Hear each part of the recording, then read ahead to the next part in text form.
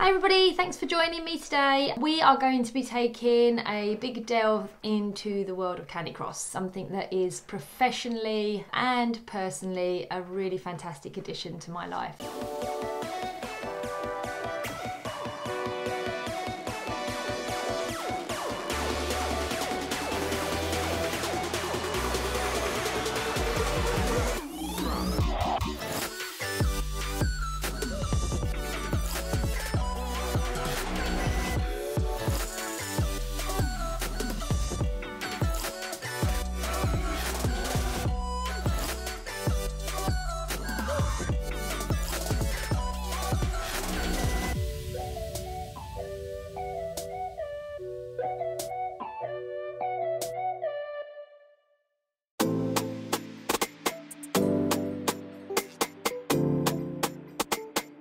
So for those of you that don't know, let's just initially explore what Canicross actually is. It is essentially a sport where you run with your dog attached to you. However, you don't need to be a runner. You don't need to even have aspirations for being a runner. And I have got many clients who utilize both the equipment and the effect it has on their dogs to retrain their dogs, train their dogs from young, or help support them on their journey to having better behaved dogs.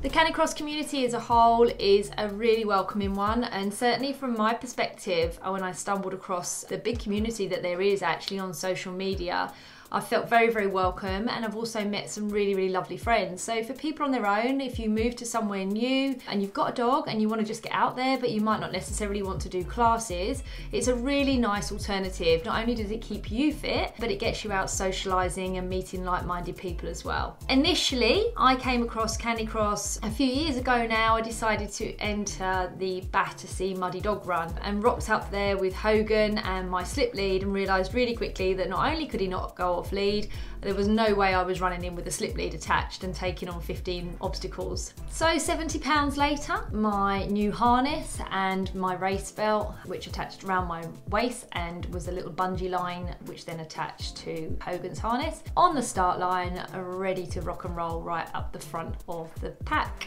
It was at this point that I really realised very quickly that Hogan had as much competitive drive as me, and we set off like a bullet out of a gun, with my legs spinning right behind him and him loving every minute of it. This would be a new sport for me, not just to enjoy with Hogan, but also to enjoy with all sorts of different people. I watched all sorts of different dogs join in, big, small, fat, thin, a variety of different breeds. So it was a really, really lovely introduction to see that actually there was something else out there where I could bring my sport together with my time with my dogs.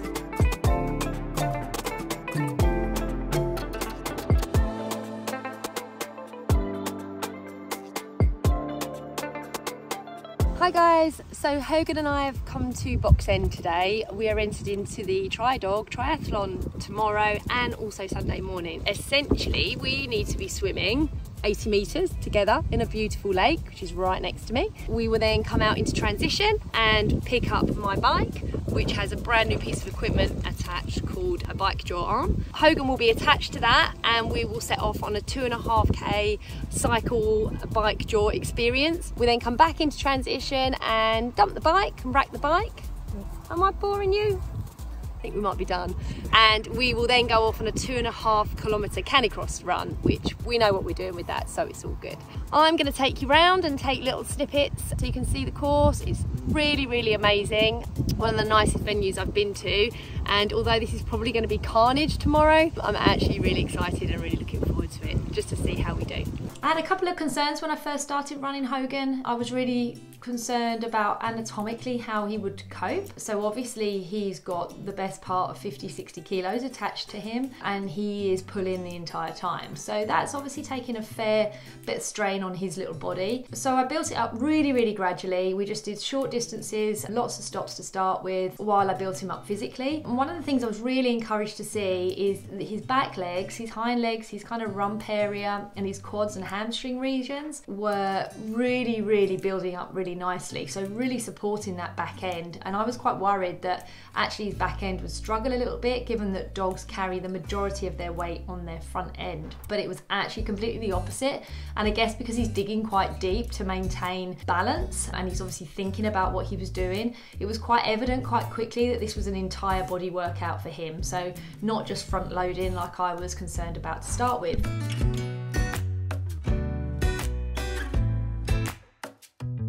The other things I wanted to research were how far could he go. So for me, I've obviously got my limits, and I knew he was younger, fitter, stronger and more adept to actually doing long distance running than I was.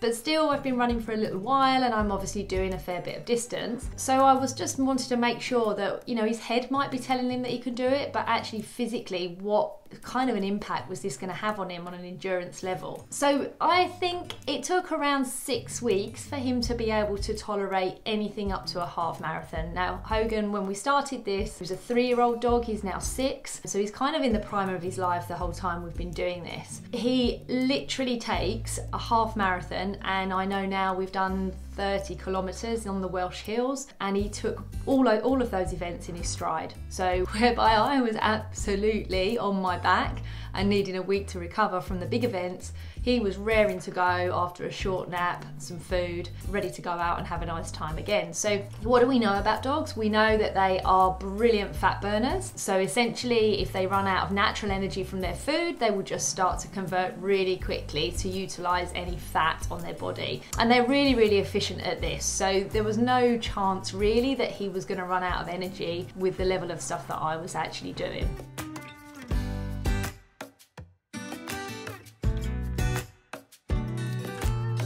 So I'm often asked when I do these, particularly the longer events, what sort of provisions do I make for having my dog with me when we're doing kind of anything over and above about 15, 16 kilometers. Essentially, they do amazingly well. And no, you don't need to carry a lot of stuff. In fact, what I would not be doing is feeding my dog even close to any kind of long run or event because of the risk of causing something like a twisted gut. So I actually give him a really good meal the night before. I don't do it in one hit, so he might get 4 small meals through the day before I'm about to do a big long run with him. Depending on what time I'm running, if it's late morning, I might give him a really, really early breakfast, so somewhere between 5 and 7, just something very light. He's always got free access to water anyway, and then he wouldn't have anything else. So I do know people that give dogs snacks en route, and certainly some of the lighter breeds that have less fat across their body entirely may well be needing something just to keep them going. But for Hogan, he's a big, strong, solid dog, and that's just never been a factor for him whatsoever. I would always carry something in the car or in my backpack, depending on where I am, that he can have about 45 minutes afterwards, and there'd always be a little thank you snack that he'll get, a little treat just when he finishes for being a really good boy. But essentially, I don't look to feed him. Water is really important. I guess the most important thing for him, and obviously this is different for every dog, but Hogan, particularly because he's a big, strong, muscular dog, he gets hot really, really quickly. So I actually get really stressed if it's either a dry day and there aren't going to be any puddles en route, or it's a route that potentially doesn't have any water stops. And ideally this would be a pond, a lake or a river for me, or a stream. The provided water stops aren't that great. I usually empty one of the canisters and tip water on his head, as well as giving him water to drink. So I really do look for that when I book an event. You know, what's my terrain going to be like, and is he going to cope? So just doing the course recce. Oh, it's such a beautiful day, but way too hot for Hoagie. So fortunately we've got the lake, as you can see behind me. So every few minutes actually, I'm just chucking him in to cool off. Just stopped at this bit, thought I'd do a little video, just let him have a breather, and then I'm going to take him back down to the lake. Course is amazing, really well marked out. Ground's not too bad, it's grassy underfoot. Absolutely flying around today, so hopefully he'll be really confident tomorrow. I'm not competitive at all.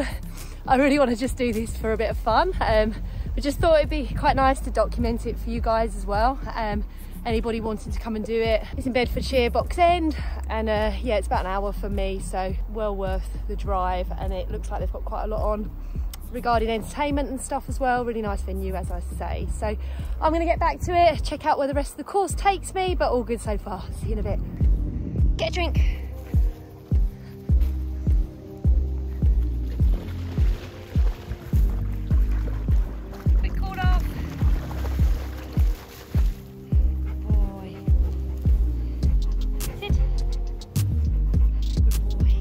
the other thing that I'm quite careful with are his paws. Dog paws, particularly adult dog paws, after about 18 months, 2 years, are fairly hardy. And here in the UK, we don't have too many issues with terrain. Anything with gravel paths, kind of granite gravel paths, can actually be problematic. And I know certainly there's some paths down in the New Forest are great for cycling on and not that great for dog paws. People do use boots and stuff. I have never had the necessity to consider that, and he generally fares quite well, so I don't use anything additional at all.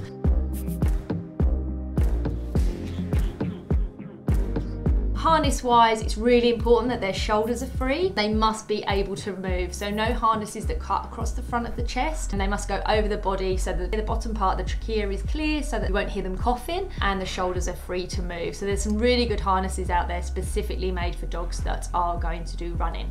For me, I prefer to use the belts that you step in. The dog belts that go around your waist are great. For me, they move around all over the show. They're not very comfortable. They tend to ride up around my back, and I'm constantly being irritated by them, but they can be a really nice cheap alternative if you just want to get started. And if you're going just to be walking or hiking with your dog, then it gives you enough pull. There's no reason why you should have the more expensive step-in type of run belt, but it's purely personal choice, and there's quite a lot out there on the market. And just as an aside from that, I do two things. I have my loose lead walking, and heel work is collar and lead, and the dog walks by the side of me. As soon as I put the harness on, the dog is given permission to lead out front, and the majority of dogs will actually pick that up really, really quickly. So don't worry that you're going to mess up all your heel work if you start canicrossing and using a harness, as long as you've got a difference between the bits of equipment that you're choosing to use.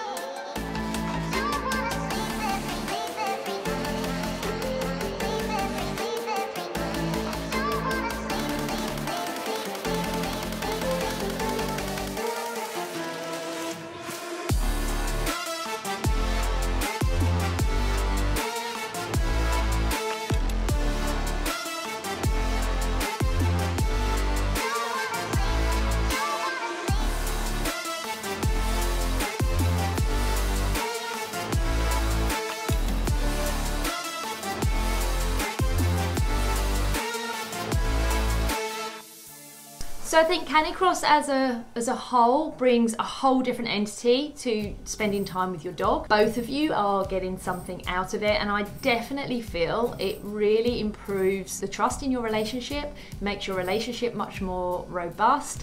It gets the dog to really start to listen to you, be aware of you, and you can really start to work as a team quite quickly. I know for me, it brought my running on immensely. I, coming from a swimmer's background, do not have a lot of power at all in my running. My technique's okay, and I can go and go. I've got a big engine, but I don't have a lot of power. So Hogan is a dream come true for me because he's my power pack. So he actually emphasizes my technique. He's improved my cadence. So for all the runners in you out there, actually spending that time with any dog, big or small, they are going to run faster than you for longer than you. So actually you can really benefit and improve your run technique just by having the support of a dog attached and he or she pulling you along nicely.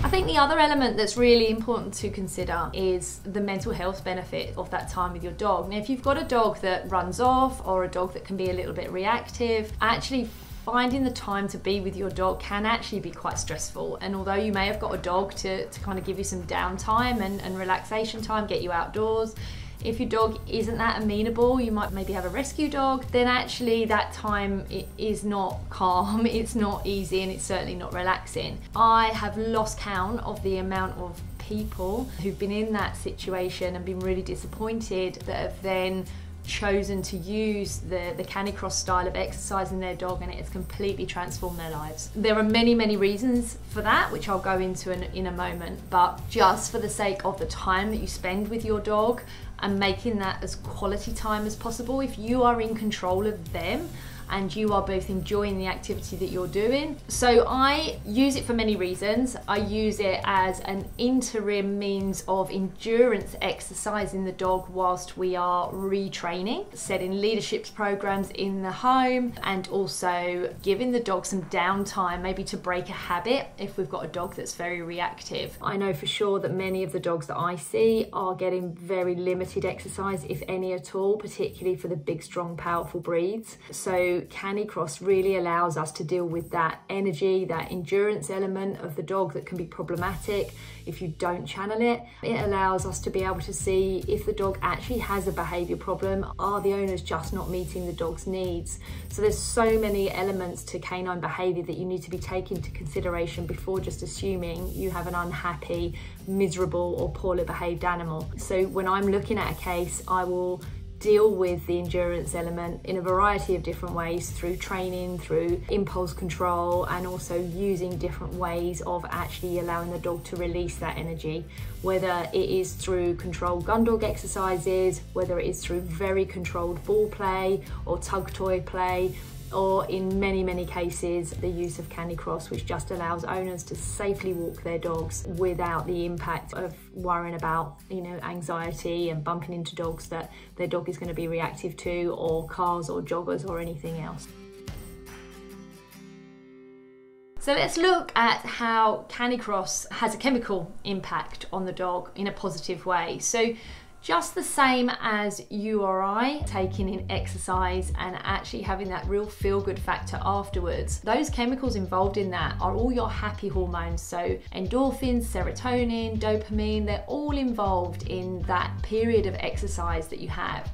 It gives you an opportunity to get rid of any stress hormones, which would be cortisol or adrenaline, along with many others, and just flip that bar so that you can get rid of those and actually start to feel a little bit calmer, a little bit more relaxed. It does the same in the dog. So if we can look at dogs that are highly reactive to certain environmental triggers, we can get them into a situation where they're running and exercising on a consistent endurance basis, essentially pulling their owners actually assists with that and makes that happen quite quickly. What we actually get is a flip into those happy hormones, so that nice calm brain, so that the dog can actually feel a lot more stable, a lot more comfortable, and then we can look to introduce the triggers and teach the dog a different way of behaving and reinforce and reward that accordingly. So essentially what you see on the surface of a dog just being allowed to pull its owner down the street is just a really superficial observation over what is actually going on. So the bigger picture provides us with a massive platform to be able to retrain our dogs, to be able to get those really high reactive endurance bred breeds to get into a calm, stable frame of mind without actually having to physically have them outdoors 8-10 hours a day trying to meet their exercise needs. We can also look at the dog's demeanor and temperament when you bring them home. So a dog who you've taken to the park and essentially just consistently thrown a ball for, run round with, chased, walked the perimeter of the same field over and over again with them doing their own thing, will come back and it will very clearly be unbalanced, high energy, very busy. They might chew things when they get back. They might tear around the garden like nutters. You might be looking at a dog that looks like it's had no exercise at all, where in actual fact what's happened, it's very likely to be overstimulated and over-aroused, and you've taken no time at all to calm that dog down. That's where your Canicross comes in. So if you Canicross the dog to the park to get rid of that initial energy, did your training at the park, walked a nice figure of 8 if you've only got one field to walk around, or do an out and back if you're on a river, and then the final part would be back on that Canicross equipment to allow the dog to get busy mentally and physically before you bring them home. Then you can teach them a nice calm bed command and switch them off afterwards. So there's a really nice website out there called dogfit.co.uk. They have a whole bunch of instructors that actually teach people how to canicross with their dogs. There's a wealth of information on there regarding equipment. I've also written an article on my Puppy Coach website about how to get into canicross and my journey if you want to read about that. There are various different Facebook pages. There's people doing it in different countries, which is just the most amazing thing to see when they're covering all sorts of terrain in just one country. We certainly don't have mountains and ice in one part of the UK and then desert in the other. So some places in Canada and America are just astounding if you follow some of those people on social media. But what we do have is some beautiful countryside, some great river paths to run on, lovely woods and forests to run in. So you can really do some really nice exploring. So I think I've kind of covered from a personal perspective what Canicross brought to me in the form of friends, the relationship with my dog, the bond that we now have, the adventures that we've had together, the achievements and challenges that we've succeeded. But I think also it brought a massive element to my professional work in life. Just having knowledge and experience of how Canicross works and being able to educate my clients, knowing that they don't have to run. So I've got lots of people that hate sport but actually love walking their dogs. So these power walks that they do with their dogs, with the dog attached, have just been a really nice, healthy addition to their lives, and they don't have to be breaking out in a sweat or feeling the discomfort of actual running. Give it a go, don't waste your time, 'cause you're running out. Give it a go and ask her out. Only takes one try, yeah. Even if she tells you no, then at least you know. So give it a go, give it a go.